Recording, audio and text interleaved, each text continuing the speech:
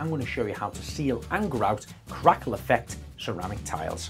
Using a sponge radiator roller, apply your MPG sealer. I always recommend to wear your PPE when applying materials like this. You must always seal the surface before grouting to avoid it staining the tile. Leave for about 20 minutes before you start to wipe off. Once you've mixed your grout, you can apply this using a rubber edge grouting float, making sure that there's no gaps or bubbles in between the tiles. Now the grout is drying, wipe the surface of the tiles clean, making sure the grout is left smooth.